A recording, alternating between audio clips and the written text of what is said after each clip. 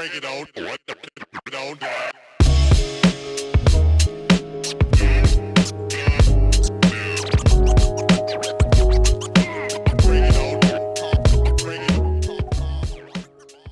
What's up, everybody? Welcome to another episode of Worth the Conversation with your boy, Jeezy Jenkins. My guest tonight is one of the funniest guys in Hollywood. From movies to onstage comedy, he does it all. He's best known for films like Next Friday and one of my favorites, All About the Benjamins. Please welcome the one and only, my guy, Mike Epps. I'm so proud of you, bro, because we've been through it. You know, we went from the bottom to the top for real. And I just been seeing you grinding, man, and just looking good and just healthy and happy. And man, how you doing? I'm doing good, man. It's good to talk to you, Jeezy, man. That's Yes, my sir. partner right there. My brother, man. My brother. Yes, sir. You've been Doing good, man. And I've been seeing you being, motivational in more ways than one on your IG during the pandemic, and just keeping people in good spirits, man. How your spirits been?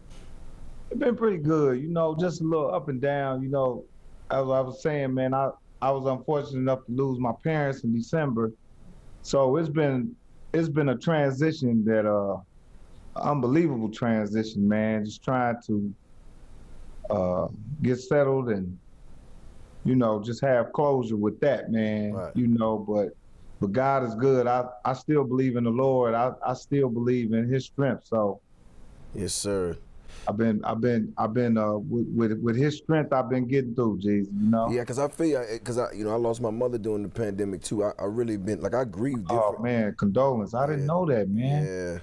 Yeah, thank you, brother. And for me, it's like my grieving process was a little different this time. Like my sister still go through it, and I kind of bury my head and work. And when I come out, what's that process been like for you? I mean, as you know, man, that's these women, our parents and stuff. These women, that's all we ever knew. Right. So to lose someone that the only woman that you really ever knew, from the beginning to up until now, it's been a hell of a process, man. But like I said, when you believe in the Lord, when you believe in a higher power, you learn to live with it and have a little closure, man, and understand that it ain't all so bad, man. Right.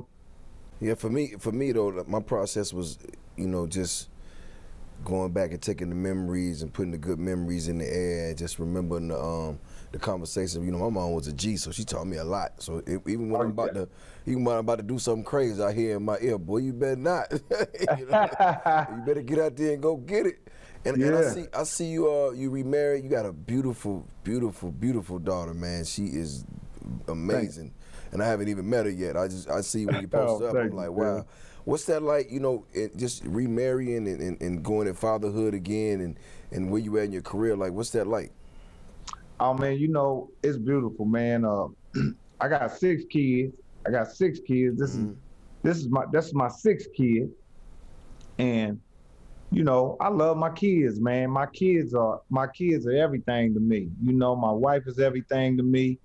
I am in a new marriage, and what I'm learning in life is, man, you go through a lot of trial and error, and sometimes it take a couple times to get it right. Right.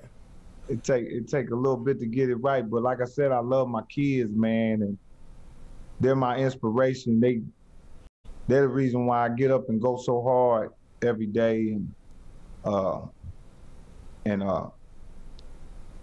try to be positive, because I know that at some point, in your life, no matter what you came from, you have to take that position, man. You got to take that position that probably sometimes you don't want to take it. Sometimes you want to wish you could stay back in the past and do some of the things you used to do. Right. You gotta get that. You gotta get that part where you just.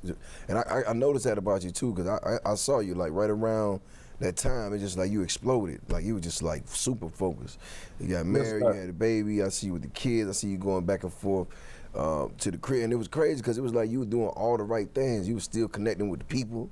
You were still like, you was Mike Epps, but you was this different Mike Epps, and it was just like you was doing all the right things. And it's just like, you know, I'm asking, you know, for myself, like, how do you? I see the same thing with you though, man. Really? We was both watching each other do it.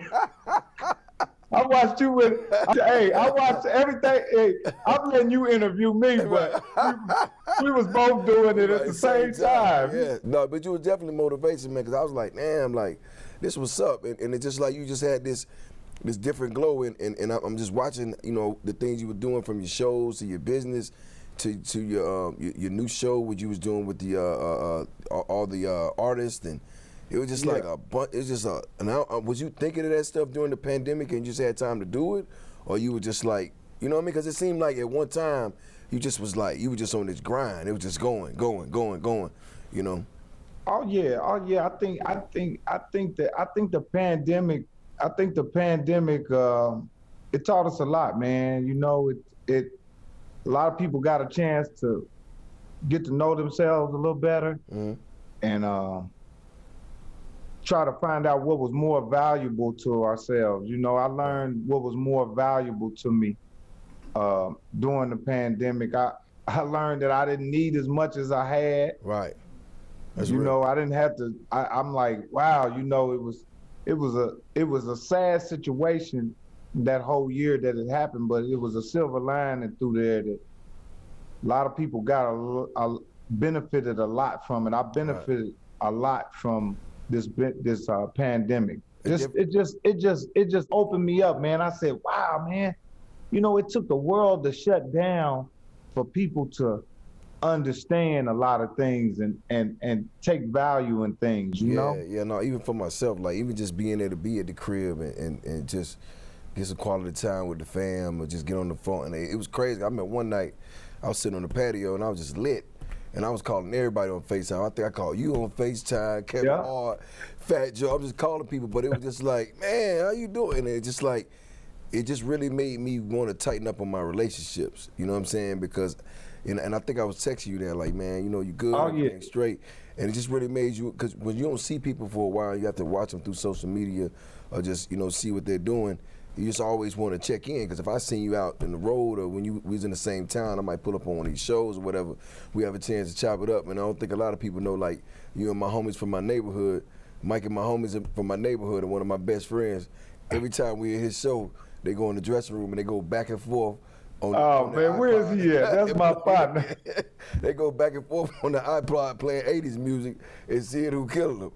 Yeah. That was my man. He was a fool, boy. I love that dude, and, man. I mean, you know, you miss things like that. So like I was saying earlier, when I see you doing your skate party and by yourself and in the basement, I'm like, damn, like, man, Mike really feeling himself, man. That's what's up. Like he in his own world, and I love it.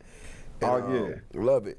Your biggest lesson that fatherhood has taught you say you have 6 kids, amazing kids, and I know my biggest lesson fatherhood has taught me, and I tell my son all the time, is like, you haven't did anything that I haven't done, and I feel for him now because he's so ambitious, but he also has a chip on his shoulder because he feels like he wants to walk in my shoes, of course do his own thing, but he feels like he has to walk in my shoes to do that. And I tell him all the time, like, you know, whatever you do, that's what you do, as long as you do it the best.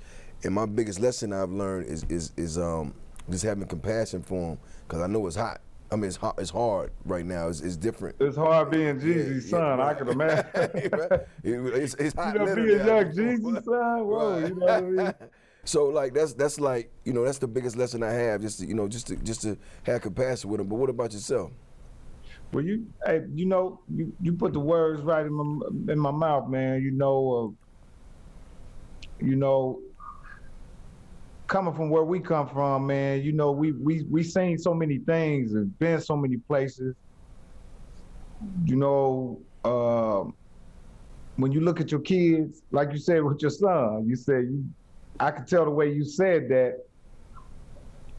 In a lesson you was basically telling them that, you know, our kids got to go get their own lessons, and sometimes when you don't see them go through the hard lessons that we went through, you kind of You scared for them. You Right. like, wow, they don't have the experience. Right. Cause it's just a different time now. Right. Right. They couldn't even get a little bit of the experience that we had because the time ain't the same. Right. Right. Right. And it's real. So it's a bundle of things that they just don't know, man. You know, and you really can't pour it on them because Right. you know it's It's a too time much. thing. That's just like with our parents. It's the same way, man. Right. You know, my mother and father they had some jewels and some lessons that I didn't get.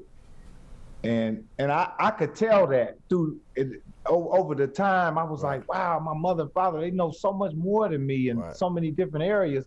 Even though I've been in show business and I've been Right. all over the world, my mother and father were still sitting on a jewel. They were still sitting on Right. valuable jewels that Right. I just didn't get. And have you without been them on the telling road? me, I wasn't gonna get it. And have you been on the road and being out there? You kind of get detached from, you know, I'm speaking for myself as well. Like You do. reality and morals, not in a bad way, but it's just like you so going, and then they Yeah. take them to say one sentence to you, like, baby, just slow down and think about what you're doing, and you like, damn, Yeah. you know what, you know what I mean? You know, go call your sister now, you know. You call your sister, and I learned that. My dad tell me, yo, call your sister, and over the pandemic, I'm like, yo, my sister is really smart. Like she's always been smart, but when it comes to life, like she just balanced with it. Like she understand. I could call her about something. She's like, bro. Is she older than you? She's younger, but she acts like my big sister.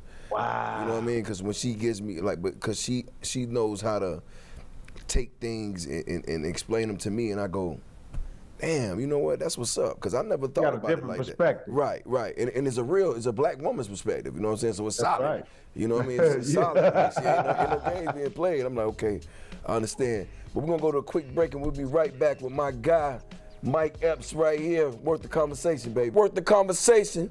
Mike Epps is still here with me, and we definitely have much more to talk about. Yo, so I'm like, I sit back and I watch certain people I really respect, and I was like, how do you balance like real life with still being like Mike Epps, like funny, like every time? Like, I never see you in a bad mood. I'm quite sure it happens, but it's like when you see you, like you give off Mike Epps, and it's like you probably could be going through a million things in your real life, but if I ever check you out on something, I don't get that. How do you balance that?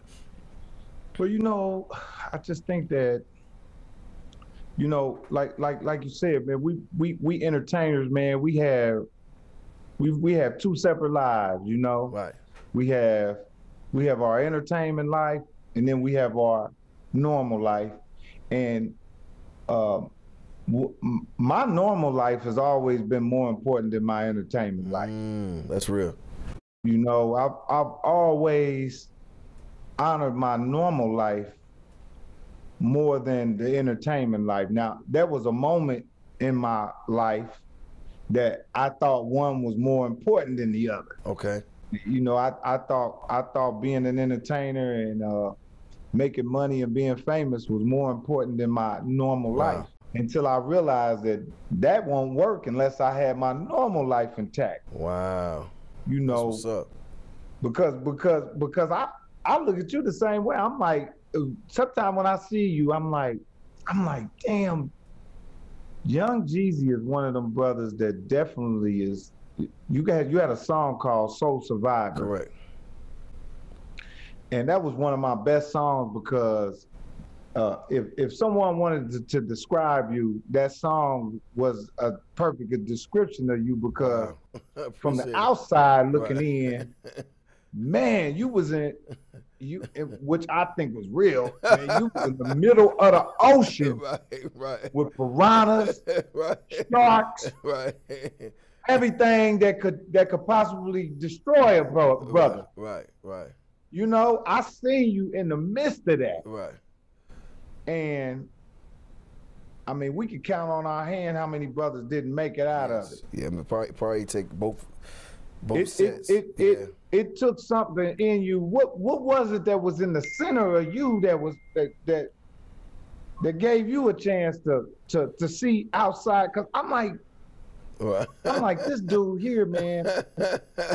You know, he ain't no you know, you ain't no rat, you Right, ain't no right, dope it, you know, right, right. you stand up guy, You, you know? you know what it really was, Mike? It was my grandmother. Like she instilled so many values in me so early on because I lived with my mother and my father till they divorced, and then I went and lived. I left my mom's house when I was 13, and I went Yes. with my grandmother. She took over the role basically as my mother. But the difference between my mother and my grandmother, my mother was young, so she was living her life, of course. Right. But my grandmother was so hands-on with me, and I sat under her for so long that I really picked up her wisdom and her aura. And she was solid. Like, she didn't play no games, but she just gave me so many morals and values and things that I didn't know about life that she even explained to me. Even if you do things right, and do things wrong, just do them the right way.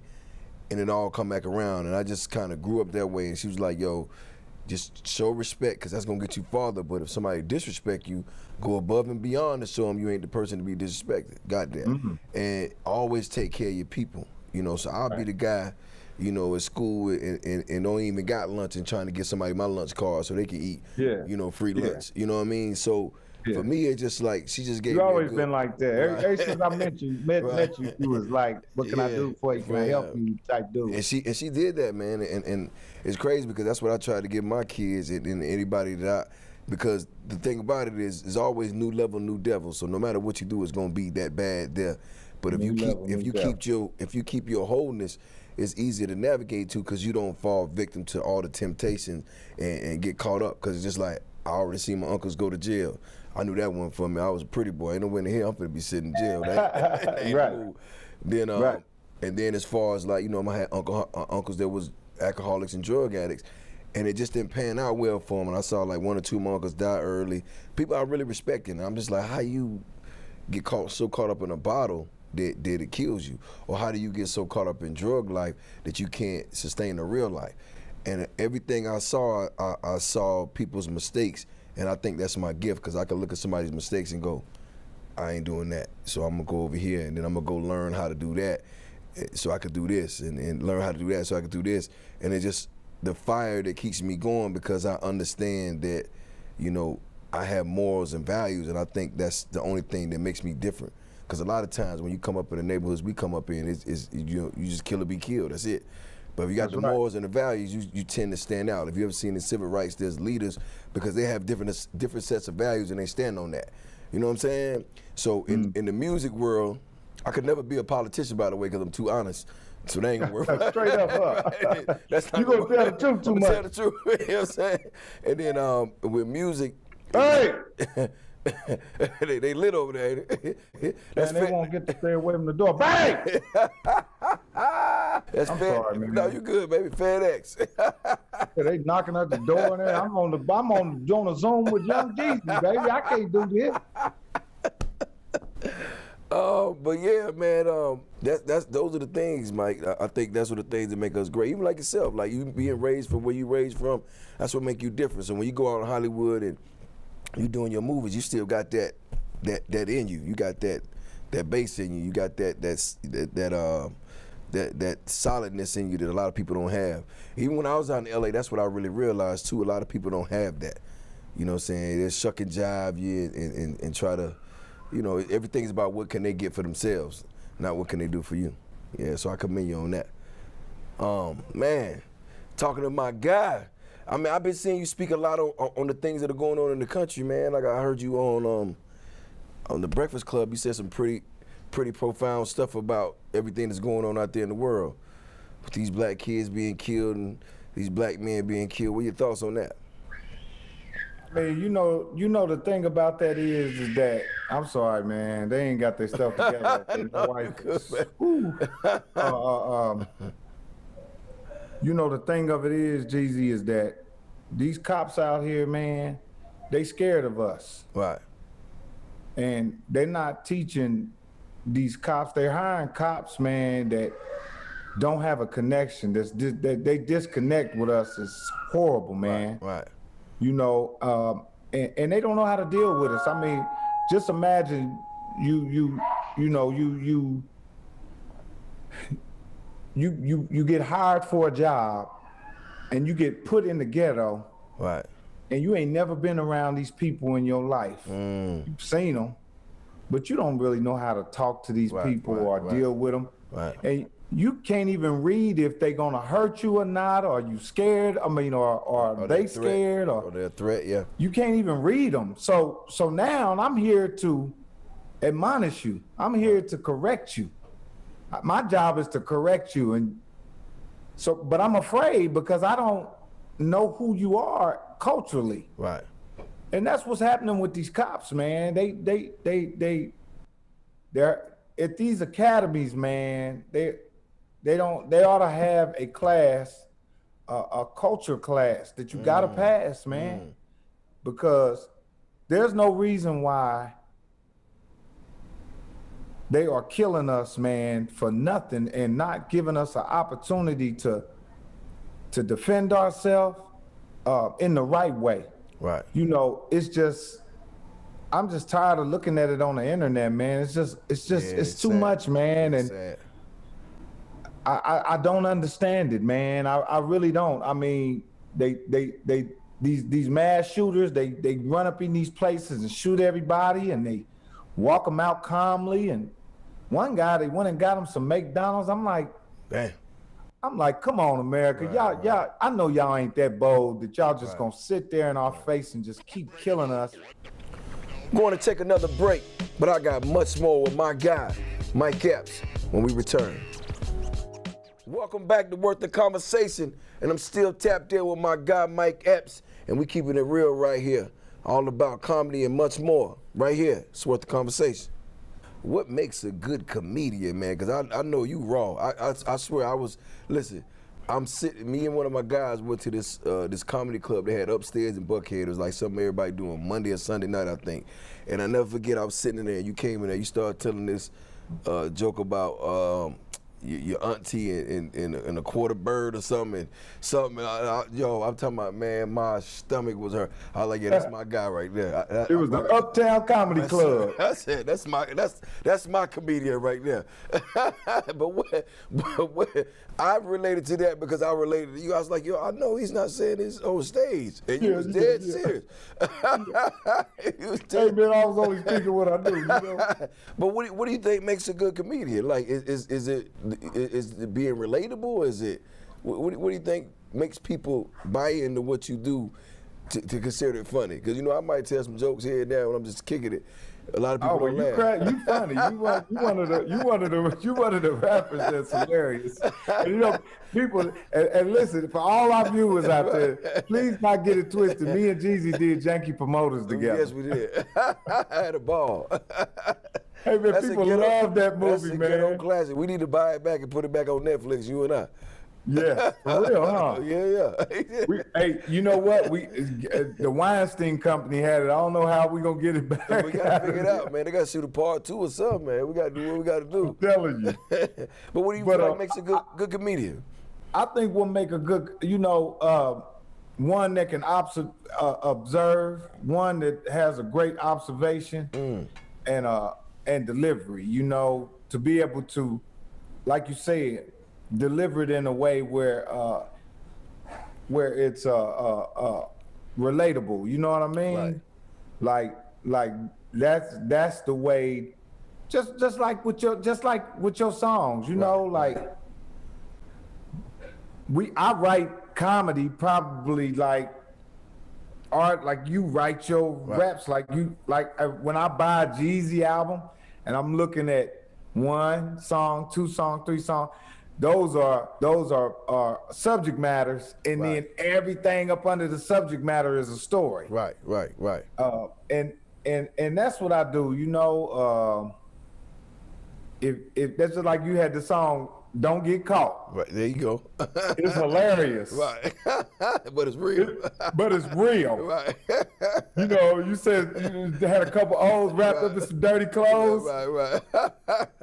I mean that's detailed, and it's like I could see it. Right. And that's how we tell jokes. I think that's what makes a good comedian, just like what makes a great rapper, makes a great storyteller. Right. It's detail. relatable. Yeah, detail. No, I get it. Well, how do you feel about your place in Hollywood? Like, do you feel like you get the respect you deserve? Because I see you doing a lot of different shows, you're doing a lot of things, and you might not even care about Hollywood. I mean, you might be one of those guys. Yeah. You know what? Hollywood is. I learned that it's fickle, man. I learned that it's fickle, and one thing that I learned about Hollywood is that you have to accept the way it is, the way it goes. You know, for a long time, I had bitter moments because, you know, you judging things off of how you feel, maybe how your friends feel, your agents, people that are around you, and maybe y'all see all the same thing. And then you looking at yourself like, dang, you know, but one has to understand, man, that that's a machine out there. Right. And that's a system. And for every one of your partners that come to you, just like I know a million people came to you and told you, Jeezy, man, you should have so much more. Right. Grammys You and all. should be so much. Right. Grammys and all. Grammys and all. They come with it. Yeah.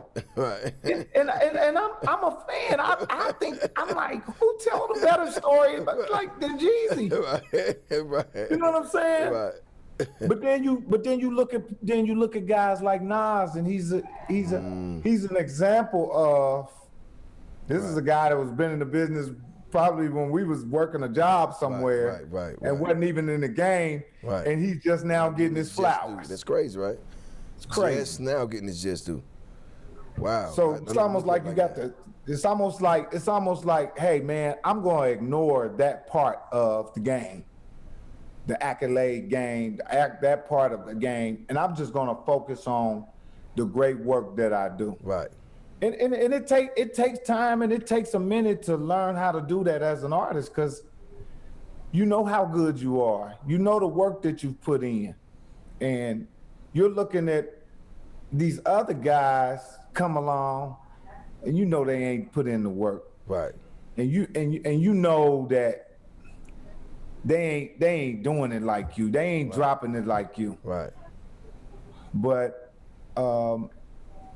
like everybody say, man, you know, like the great Nipsey Hussle said, man, it's a marathon, it's not a sprint, you know? Keep it going. It's crazy We're doing this for life. It's crazy you say that, though, because I seen people like yourself grind, and you be out there in the trenches, and I see you in some of the smallest clubs to the biggest stages. I see you pop up on people where you ain't have to, and I have to look at it, and I see the social media comedy, and I go, okay, is it funny because it's on social media? Nothing to take from them, but is it just that moment? And will it be the same way if you was in a room full of people and they was just getting off work and coming to your show? So what do you think social media comedy versus comedy on stage? I mean, you know, again, sometimes, man, history and time can make you biased, make you bitter. Right.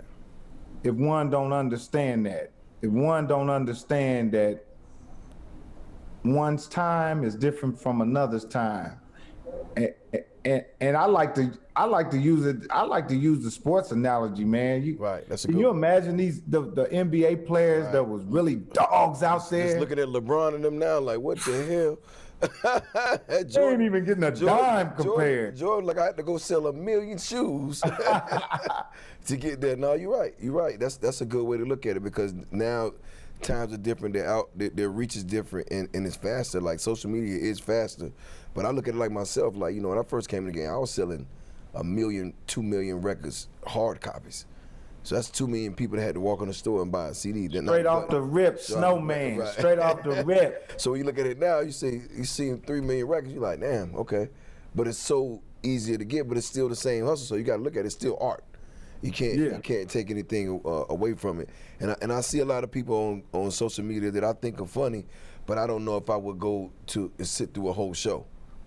That's right. You know what I'm saying? Because it's a different, it's a different hustle, and it's vice versa. Because now, I can't do with I try the best I can, but I can't get that. I don't understand social media like that. I think I do. I thought I had, but when you look at some of these comedians, man, it's everything they have is because of social media. You like, wow. Right. At first, I didn't respect it. Right. Because I was like, wait a minute, they cheating. Right. But then again, I had to think about it. I was like, okay, this is the hustle. This is the new stage. Yes. Our stage used to be hopping from club to club and going from city to city, gig to gig. Right. Now these dudes is putting on an illusion. Right. And when you come to see them, it's too late because they got all the money. They got your money already. It's all good. You like me if you don't, you'll pay for the ticket. I got the awards. I got everything. Right. And I think that part of the game, especially in the artist game, I think that there's 10 real ones and there's 40 people trying to do it. Right. And you got one person that's trying to do it. Right. The 40 people that's trying to do it, they love the one guy that's trying to do it versus the real artist. Right. Because they don't have no connection with the guy who got the real talent. Right. Or got the real story. Or got the real story. Yeah, because it's almost like, and that's the thing about social media. Like it's set up so well. You can put on that facade. Because I remember having to go to Magic City with $1 million worth of jewelry on and spend $1 million to get that type of, you know what I mean? Like to get that type of energy. It's just like, I've never been in the club, DJ, what you need, another 100,000? I'm like, bring it. You know, because I wanted that moment. I've seen that too. People would think that was a lie, but that is the real truth. Yeah. Man, I seen you one time. I seen you one time. They came out the back audience. I seen Jeezy at the Magic City. It might have been Onyx or one of them. Right. They came out the back on Jeezy, and they had one of them plastic see-through bags full of money. Right. I'm talking about 20s. And it wasn't no just ones. It was cold cash. So that's real, man. That was a whole nother hustle. Yeah, but to me, I had to do that to, you know, at the time I was building my brand because I knew if I took care of the girls, if I that was my marketing strategy. You know what I'm saying? Yeah, because that's what I was doing. But I just look at the cats who blew up on the internet. They didn't have to spend a dime. They just had to position themselves, you know what I'm saying, in a place. And I remember buying CDs and pressing them up to give them away. You're talking hundreds of thousands of CDs. That's a lot of money. But so in the first two, I was looking at the game like, man, like all you gotta do is press a button and upload.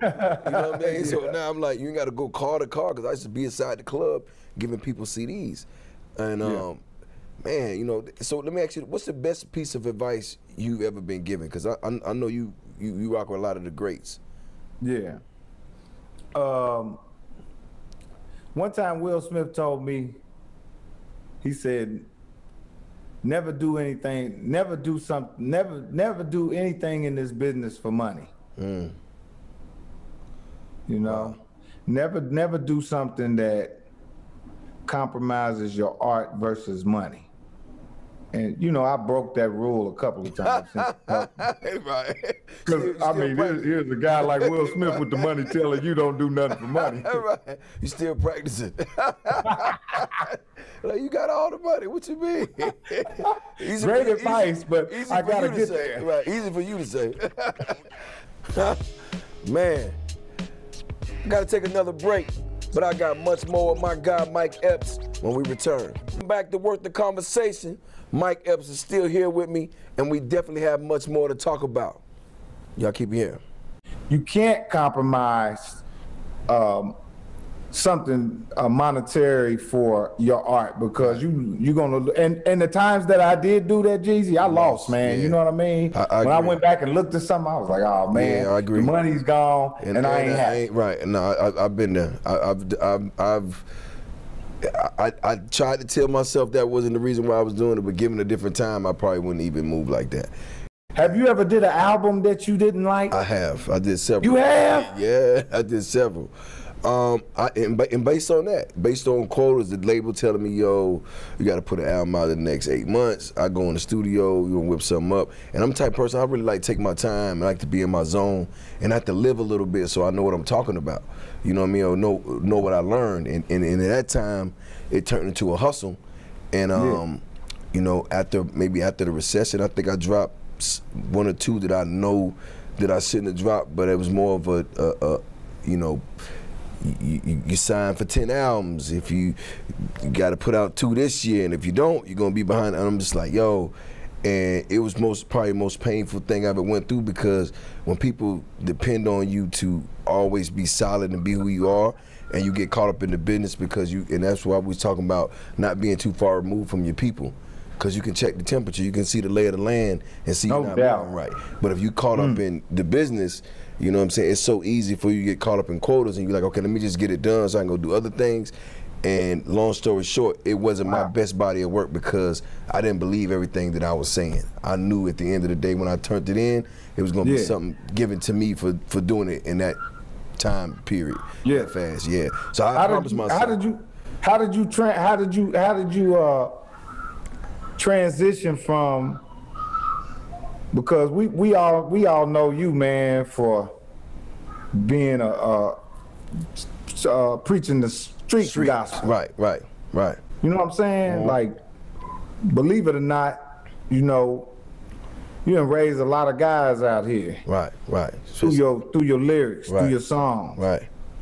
What was that moment that you felt like that you needed to transition from that street talk to more of a man and intelligent, you know, and more of a teacher? Because you know the youngsters still watching you. They like, wait a minute, hold up, he ain't talking about this and that, you know. I felt like I had to do what was in my heart and really speak on what I was learning, because that was my only platform to get my message across. And I knew I was gonna lose some people. I did. I understood that. But here we go again. It wasn't about the monetary gain. I'm a urban philosopher, so I write the way I feel. I could talk to you and have a conversation. It'll be real, of course, but my feelings and my emotions are in my pen. So for me, that's how I really felt. And I can go do all the other stuff if I wanted to, because that's what I do.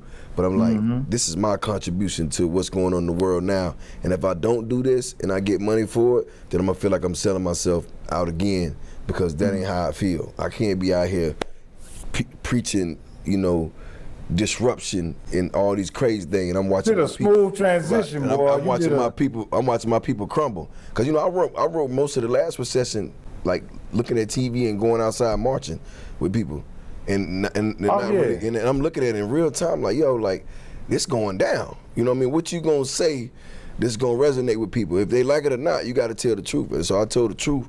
But the most thing was, for me, though, Mike, was being brave enough to do it and knowing that I'm built myself up enough that it ain't about rap, and I don't just gotta have that money, because I done did so many other things. It's just like, I'm still gonna tell my truth, and then at the same time, maybe if they don't get it now, 10 years from now when they dig that back up, they're gonna be like, you know, like Bobby Womack, like, man, he was talking that talk when it was going down. You know that's why we love Bobby. You feel what I'm saying? That grown man, right, he was talking that talk. And then also about, you know, it's just about what I do though. Like, you know, like, not being scared to get outside my comfort zone, do things like this, and do things that I really believe in. You did a great job, man. Yeah, because it's like, it's and a lot of people don't know that I had that vision of sitting on the couch talking to some people that I love with a plain Jane watch on and a nice suit and just really chopping it up. You know what I'm saying? Because what they might not get out of a rap song, they might get out of a conversation with me and you. You know what I'm saying? You know what I mean? Might say it's about it. But you've been embraced by the best. Right.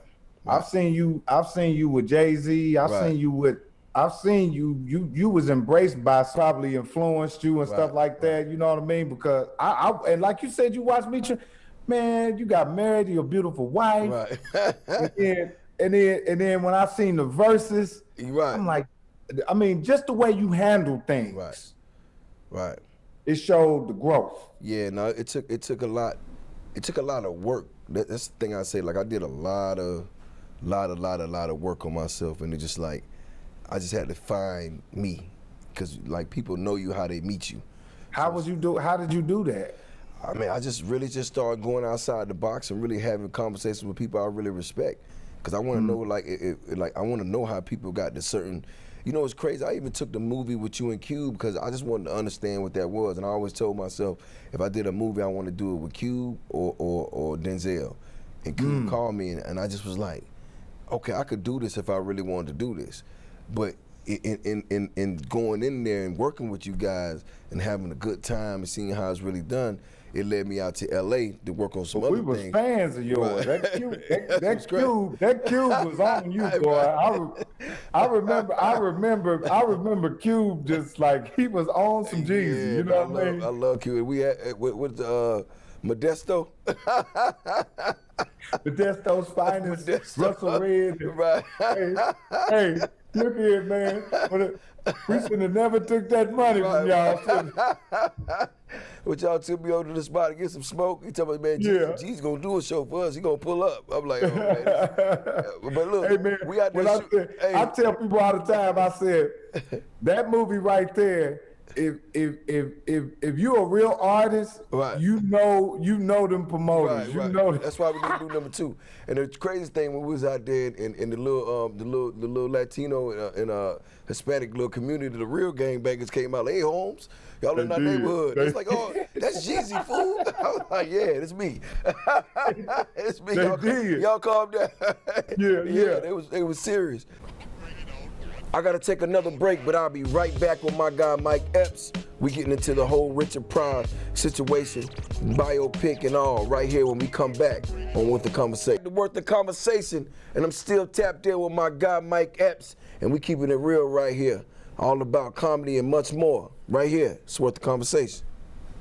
When I see you do your comedy and I watch a lot of your mannerism, it reminds me of the great Richard Pryor. Like, are you still doing that biopic? What are you thinking? You know what? Much respect to the great Richard Pryor. You know, I went down a long road with that project, man. You know, his wife called me up to her house to speak with Richard Pryor about maybe like 07, 08, something like that. And from there, man, it's just been a roller coaster, man. Right. You know, because nobody understood that it wasn't just me doing Richard Pryor. Right. It was walking into an estate that was confused, man. Right, you know, right, he had right. his kids was fighting the wife. Right.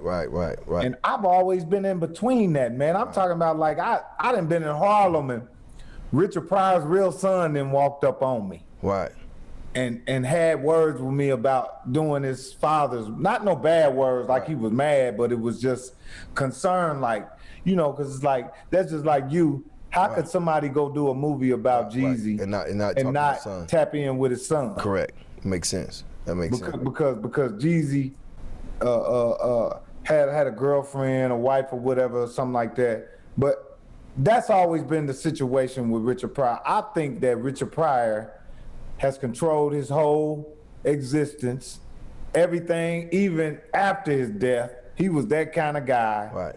I remember something somebody told me, one of his friends, David Banks, he said Richard Pryor is hunting everybody that know him right now. And I said, why you say that?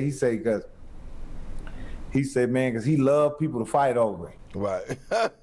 He loved that. In his real life, he did. Wow. So it's working out for him. Yeah, he loved people fighting over him. And till this day, his wife is still making announcements about people doing the Richard Pryor story. Like now, it's Kenya Barris. Right. It started off way before me. It was Damon Wayans. Right. And then it went from Damon Wayans to Marlon Wayans to me to, I mean, at one point she had all these comedians, Nick Cannon. I mean, to this day, me and Nick Cannon, I mean, you know, that's my man, but when that Richard Pryor thing came along, man, me and him was looking at each other, and I'm like, oh, God, man, it's a lot. Yeah, it was crazy how she puppeteered us with that shit. No, they got to go for it, man. I've been checking out the Upshaws, man. Tell me about it. Wonder's, I love Wonder, by the way. Wonder's funny as hell, Oh, man. Wonder's the truth. Tell me about the Ups. Tell me about it. Upshaws, man, is a show that I came up with, man, and as you know, in Hollywood, man, we, as a comedian, man, guys like us, Dave Chappelle, different guys, all of us done had a shot at a sitcom 90 times. 90 times. You know what I mean? That got canceled, that didn't make it. Right. So that's a forever battle in Hollywood, but we always thinking of ideas to keep going. I thought of an idea. I said, man, you know what? We don't have nothing on TV that represents the Jeffersons, the Good Times, none of them shows. Right. I mean, I can't turn on a TV nowhere and look at a modern day show that I could say, okay, that's connected to that. That's our type of TV. It's new, but it's old. Right. I said, you know what? I have an idea about playing a Sanford and Son style film, and I want to do it with a female. So on the show, Kim Fields is my wife, the great Kim Fields, legendary Kim Fields. Shout out to Kim Fields. We know Kim Fields from Facts of Life. Right. And I reached out to Wanda Sykes because I had so much respect for her. She was so funny and real and just straight. You know, she Wanda was solid. Yeah, solid. Wanda She solid. she don't bend no way. She's who she is, which made this project become great. Took it to her. She went to another sister that wrote on that she wrote with when they did Roseanne, named Regina Hicks. And I said, man, this is the show. I want to do a Sanford and Son style show. So Kim is my wife, and Wanda is Kim's sister, and that's my antagonist. She don't want me to be with her sister. So me and her argue and fight on the show. And Okay. That old school, real life situation. Yeah. real You know what I'm life saying? situation. So that's how we came up with I it. love it, man. Tell Wanda I said what's happening, man. I will, Let me ask you a man. question. If you weren't a comedian, what would Mike Epps be doing? Because the name is still there. You know what, man? I used to, when people used to ask me that, I used to say, oh, I'll be in prison. But I rethought that. Okay. And I said, you know what? That's not, that wouldn't have been always the case. Because I never enjoyed being a bad person. Right. That's one thing about me. I done flirted in the streets and did a whole bunch of stuff. Right. That's one thing about me. Like you said, when your grandmother and your mom and them raised you with some good stuff, That's right. That's what saved us. Right. I never felt good about it. Right. So now that I'm who I am, I definitely would have been doing something to help some kids, man. Wow. You know what I'm saying? Because Wow. it's just like you, man. We got that magic touch, man, when it comes to having kids understand and accepting us Right. as teachers. Because kids don't accept adults all the time. They don't. And they were. They, you gotta trick them with something. You gotta have a little something. razzle dazzle. And I think we got that. They can relate to us. What would Mike Epps? What would 20-year-old Mike Epps tell Mike Epps right now? What would your 20-year-old self say to Mike Epps right now? Boy, you better get up and go work hard. Hey, it ain't time to sit back yet. She got some more work to do. Yeah, because I appear to have a lot of energy, but boy, hey, man, you've been in the business as long as we have, man. We didn't hit another gear, man. Right. hit that six. We ain't old, but we hitting another gear. Right, we ain't old, but I love it, man. Hey, before we get out here, Mike, man, I love talking to you, brother. I always give my viewers some words of wisdom, and just sitting here talking to you, man. I just feel today you got to just stay in your truth. Stay true to who you are. Stay solid, and know that you are enough. No matter what, and everything ain't about, what you can spend or what you can wear or what you can drive. You can be rich all the way on your own, Real just talk. being you. Real talk. And that's my words of wisdom today. Just know that you are enough. Mike Know Epps, that my you are brother. enough. You hear that? I appreciate you. I love you, man. We got to get I up soon. appreciate you, Anything you Jeezy. need, you call me, brother. I'm here. Hey, much love and thanks for having me, For man. sure. And I'm catching the Upshaws, just so y'all know. Yeah, May the 12th. May There it 12th is. on Netflix. Check out the Upshaws. There it is, brother. Love you.